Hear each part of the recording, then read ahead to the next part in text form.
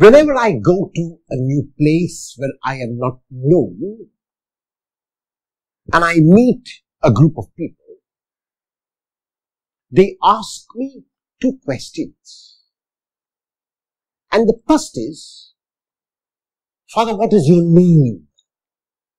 And so I tell them my name. And the second question, which inevitably follows, is, where are you from?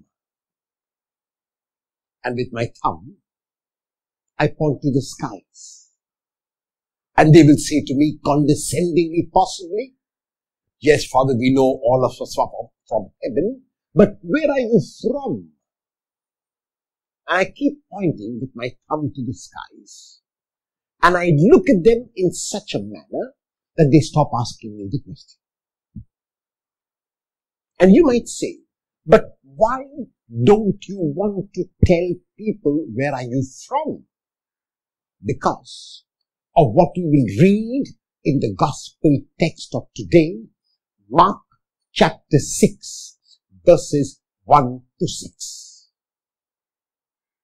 Jesus, until chapter 6, has been shown as a man who is powerful in word and in deed.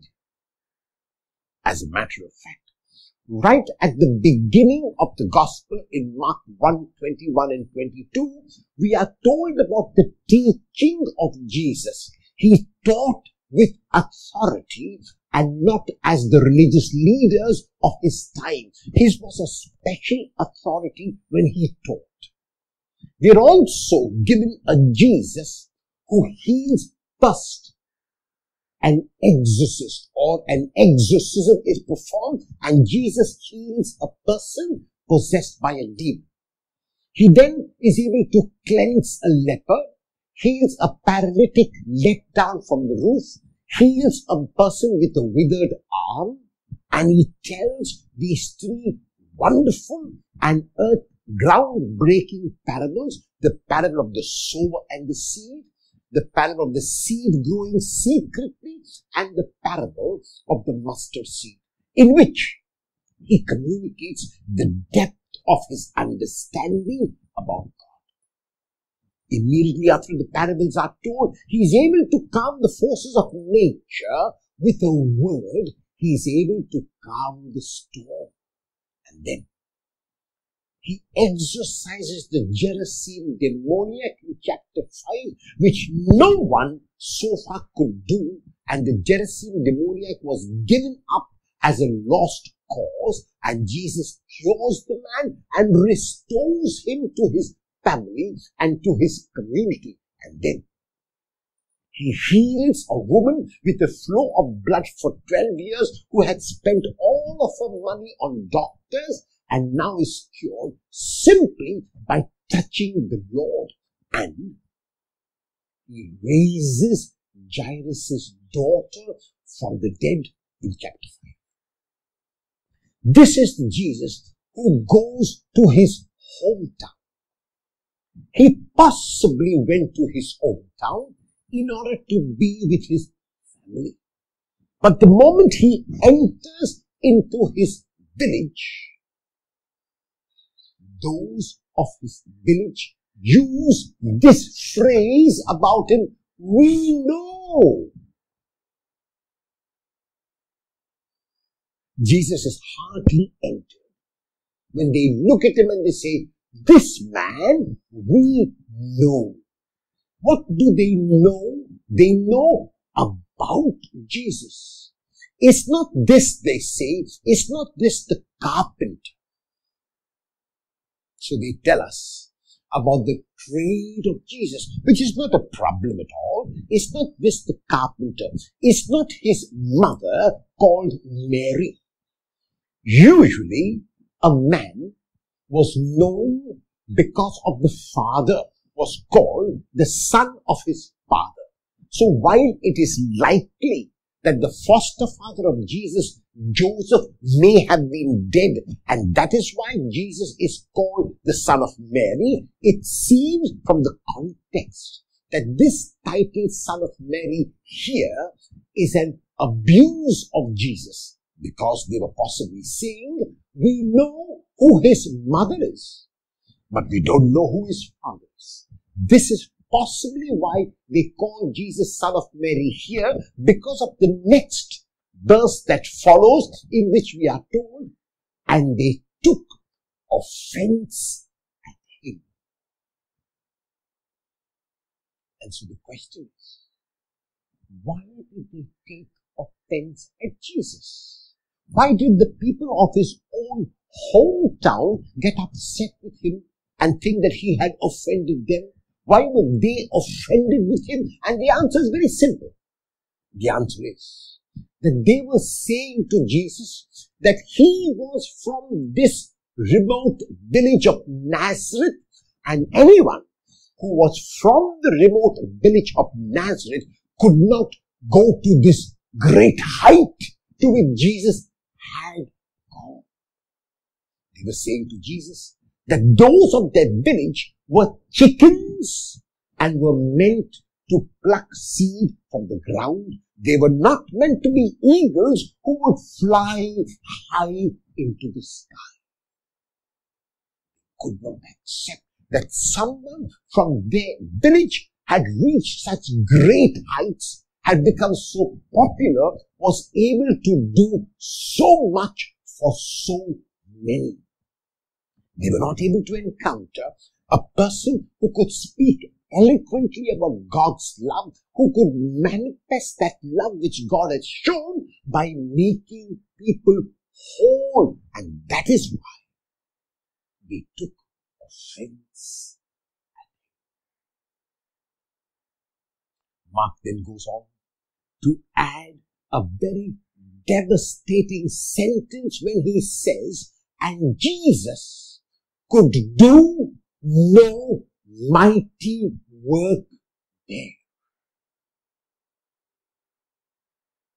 My translation of this verse is that the people of his hometown made Jesus impotent. The people of his hometown made Jesus unable to perform. This is the reason why I don't like to tell people where I am from. Because there is the danger and the grave danger of stereotyping me, of labeling me, of being biased for or against me. What really does it matter where I am from? What really does it matter what the color of my skin is, what the color of my hair is, how my nose is positioned, or how my eyes are, and what color my irises are? It does not matter. What matters is that we are in this world together as brother and as sister, and that is how I will look at every single individual rather than as from a particular place or from a particular community or from a particular religion. Today, we have become so parochial that even in a nation, we are divided by states. The division of states is largely for administration. It's largely that when something is smaller, it is easier to administer. It is not to separate the nation, whether it is the United States of America, whether it is the states of India, whether it is the states of any other country. We are focusing too much on division, on separation, on parochialism, and not enough on unity. We have been divided into countries also, not from the point of view of division, because of division, not because we want to separate ourselves from each other, but we have been divided into nations only for the purposes of administration. But now, We have taken our division so seriously that we cannot accept another, even though he or she is a human being, because of the color of his or her skin, because of the manner in which he or she worships God, because of the language which he or she speaks, because of the food which he or she eats, and because of the place in which he or she stays. We call ourselves a global village. But unfortunately, we have never been more separated than we are now. And the coronavirus has taught us a number of lessons. But as far as I'm concerned, the most important lesson it has taught me is the lesson of interconnectedness. That you and I, that people all over the world are interconnected. A sneeze can infect you. My cough can alarm you.